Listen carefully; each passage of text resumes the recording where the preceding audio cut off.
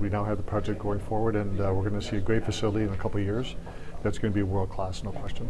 There's risk everywhere. There's a greater risk of going for more debt, which I think would be another conversation we'd have. So on balance, this is a prudent way to go. You see it over a 3-year cycle, so we think it's prudent. Is there any concern about being able to procure the private investment?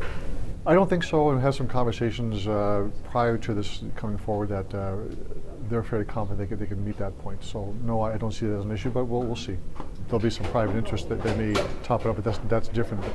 This is not a P3 because P3 would be involved with the actual construction and procurement, and Evraz is going to be handling the entire construction of that, so it's not a P3.